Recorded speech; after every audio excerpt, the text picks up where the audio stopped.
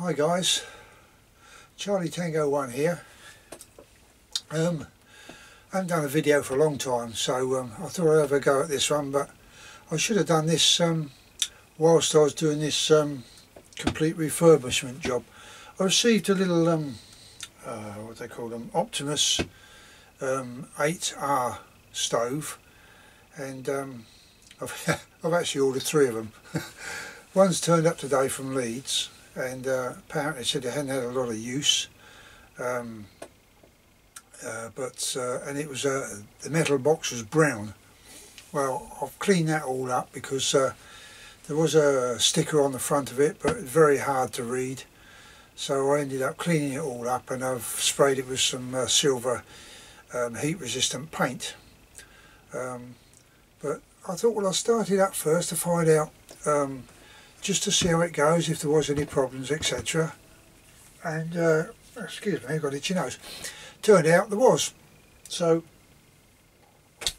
what was happening is, I'll show you the little stove here. I've cleaned it all up now, but it wasn't too bad cleanliness wise, but there was a few issues. I'll bring it up a little closer so we can see this.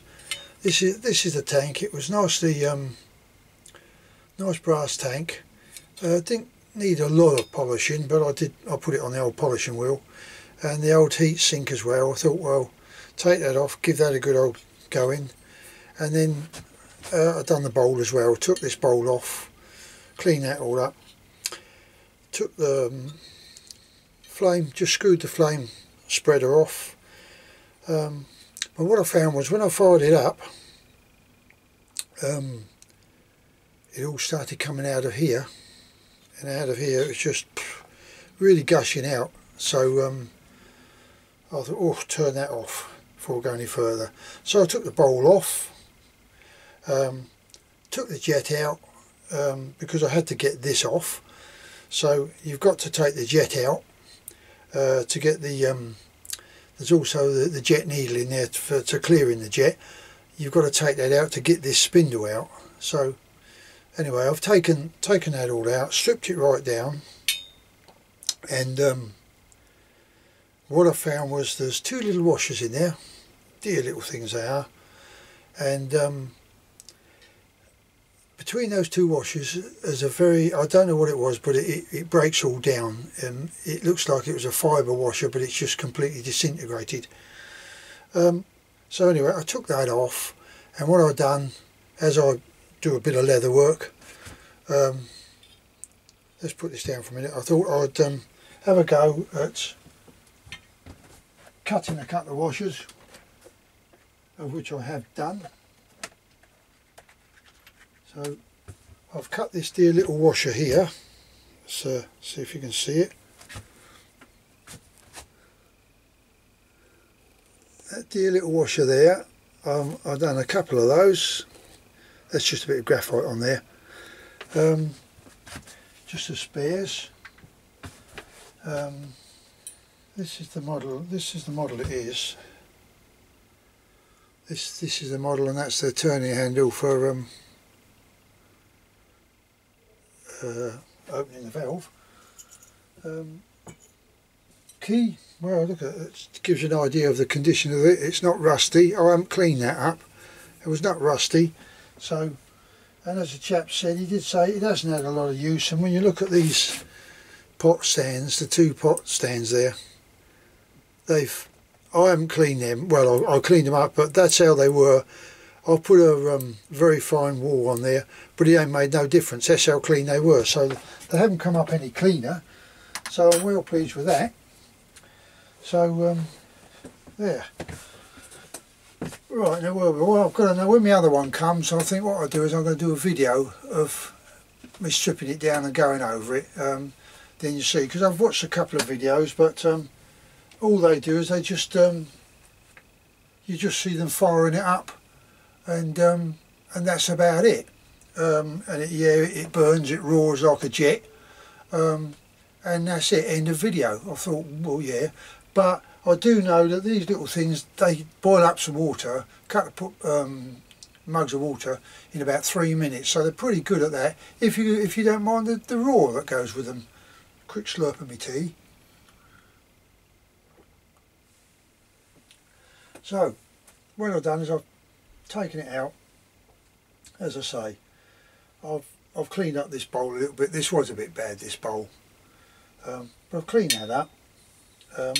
Managed to get the needle jet cleaner in position. Drop that back down. But what happens in I've got to show you this. Let's take that off first. In here, let's get it right. In here, this little bit here, when you take this nut off, this nut, when you take that off, and that comes out, there's a load of what you think is crud coming out of there, but it is in fact carbon. And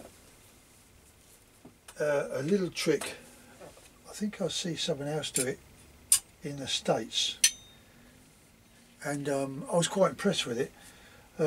What you do is you get yourself one of these, English terms known as a pencil. Sorry about that. Cut off, what I did, I cut off just over an inch, about 1.25 inches, that's what I cut off. And then what I've done was, bear with me, got a little tub, fairy liquid, put a dear little bit in the bottom, there's hardly anything there, look. Hardly anything there. And that's after I've used it. Got a little lid, metal lid.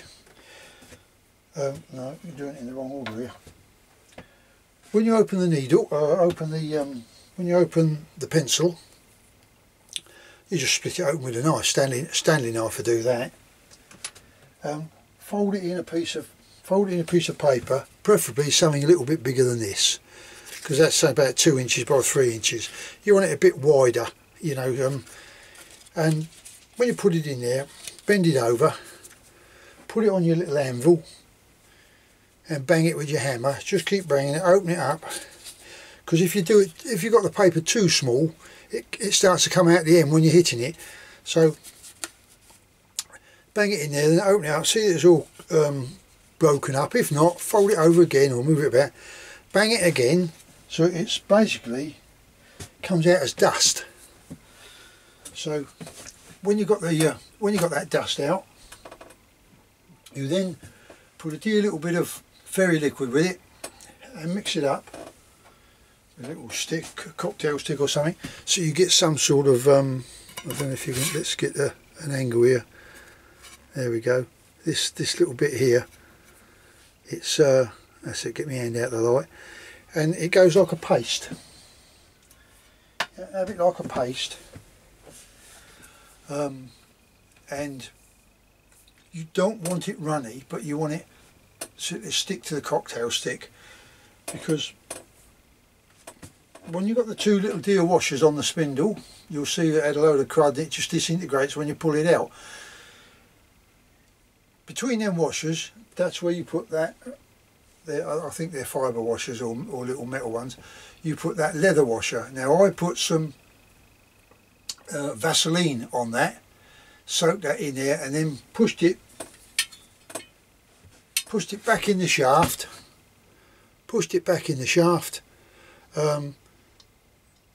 and then I thought, well, I'll worry about the jet needle later. So then I started putting the graphite, the crushed up pencil with the fairy liquid.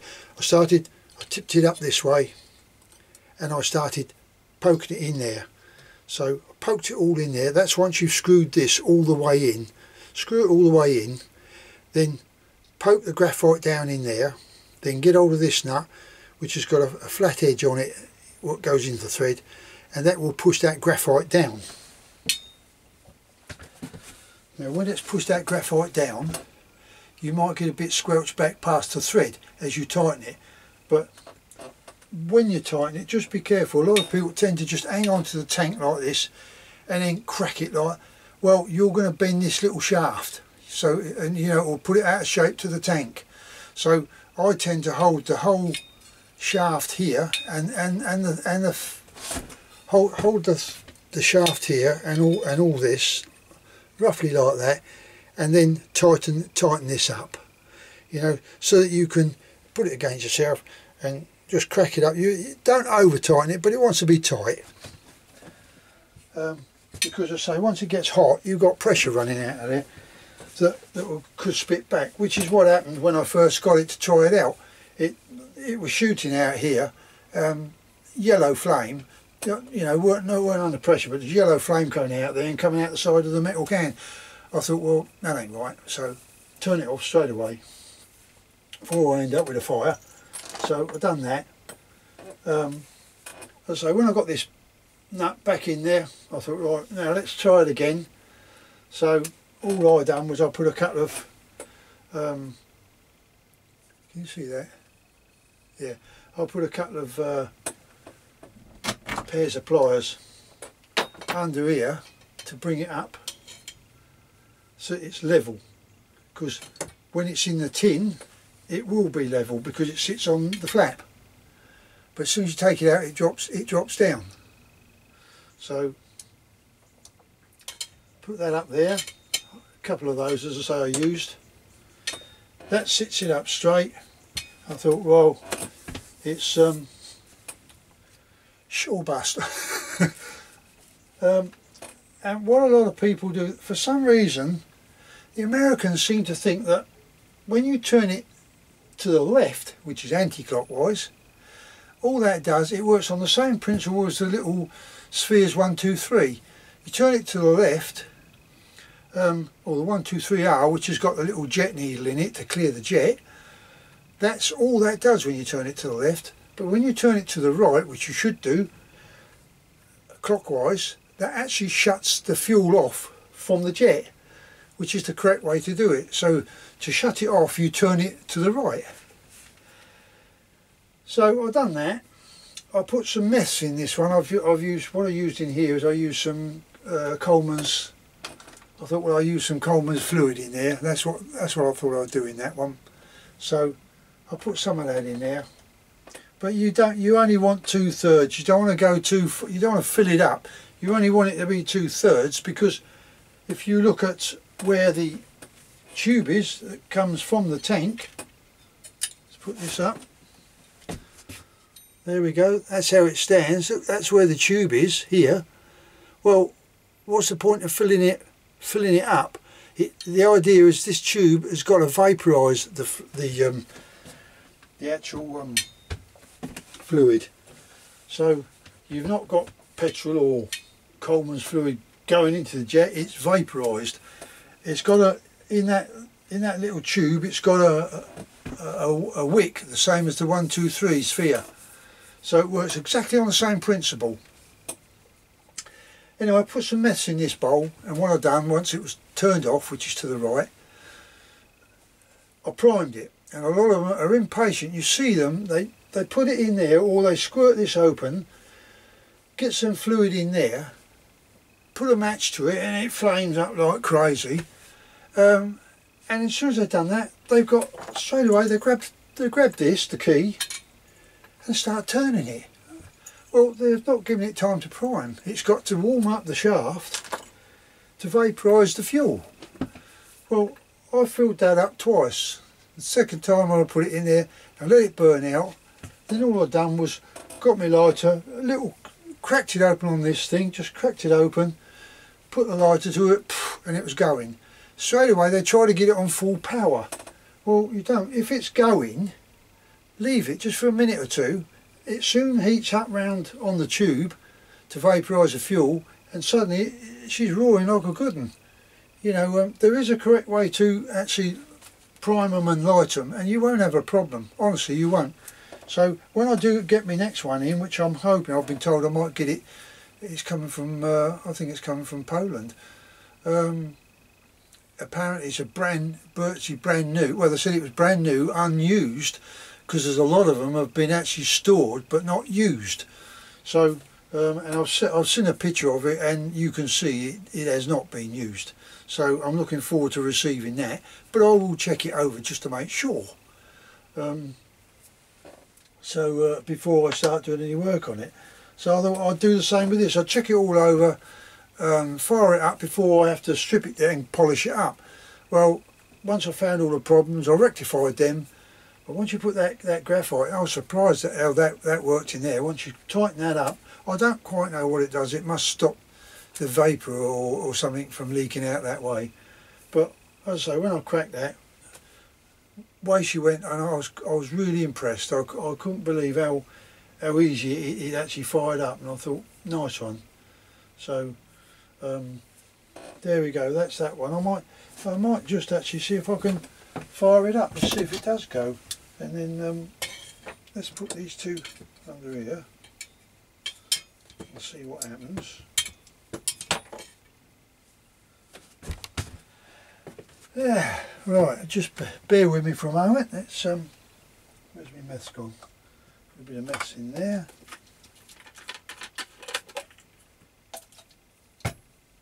Make sure that, yeah, the tank's tight. Now I see one video from America, and this little tank cap, he actually, on the nut on the top, the pressure release valve, he actually got some adjustable spanner, and he was cracking out like it was going out of fashion.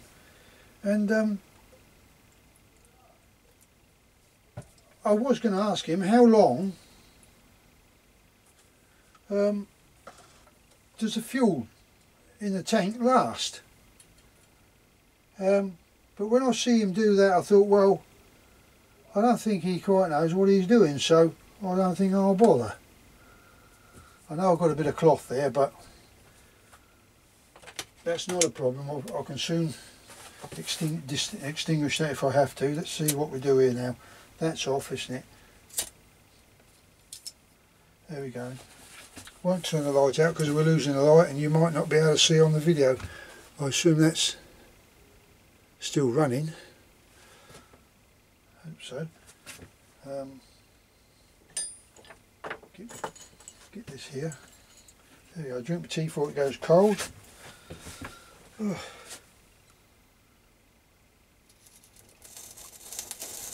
Oh, there we go. That's a little bit coming out there.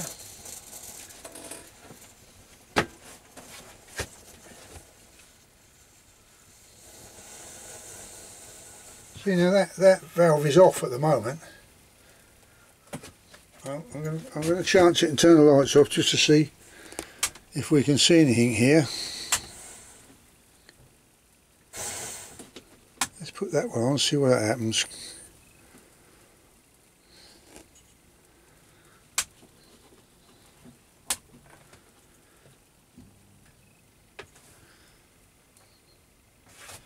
Not making a lot of difference, is it?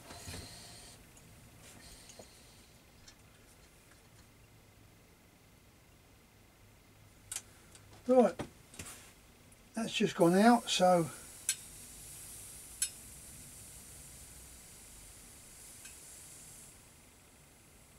I will now light it for a second time.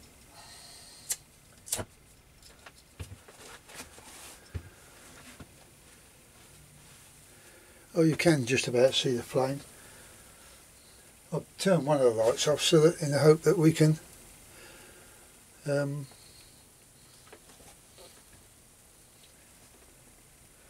hope this ain't going to prove me a liar now.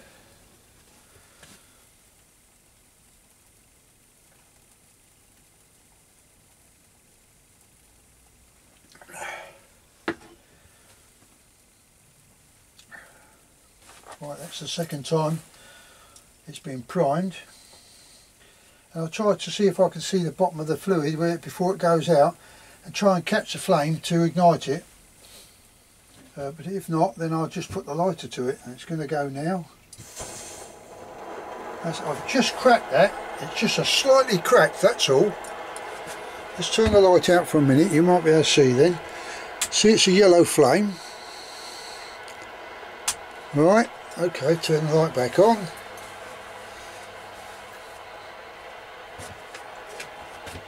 I've only just cracked it open. There, just cracked it a little bit more.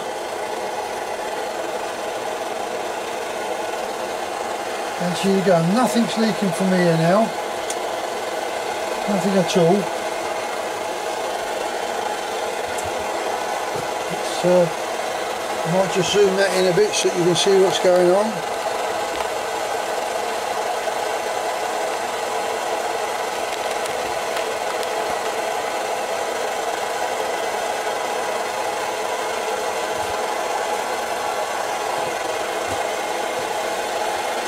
I'll open it a little bit. Oh, that was hot. I'll open it a little bit more.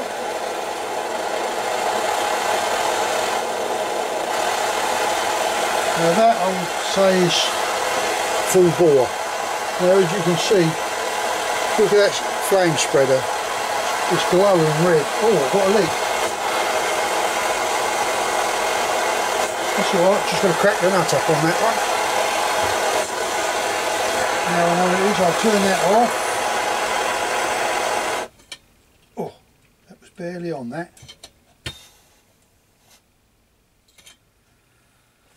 That's it, I turned it off, and I like to take the pressure out of the tank.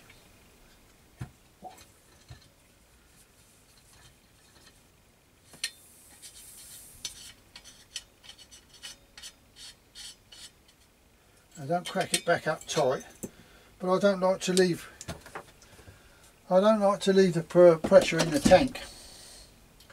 Some people do, but that's alright. I can take that nut off, put a bit more of that packing down in there. Where are we? Do it this way. I'll put a bit more packing in that little spindle there, take that nut off. Oh, that gets hot, doesn't it? So, as I say, once I've done that, that's all ready to go back in the in its container. But as I say, at the moment I've sprayed it with some silver heat resistant paint, and we'll see how it goes on. This is my next project. I've got a lovely stick, so I thought I'll get myself where am I? A nice staghorn, and I'll fix that on my stick and get that going. Anyway, there it is. I do rub it on, as I say. You know this. I hope that's been informative to you and helped someone somewhere along the way as to how things go. But as I say, I'm going to video the next one when I strip it down, just to make sure, you know, because sometimes some people, they don't explain very much. They just start taking it to pieces, and if you're not sure if it's a new thing that you want to try, you don't know how to go about it. So if you talk them through it, it does help. Anyway, that's enough of me. I'm rubbing it on again. Thanks very much. I'll catch you again. Bye for now.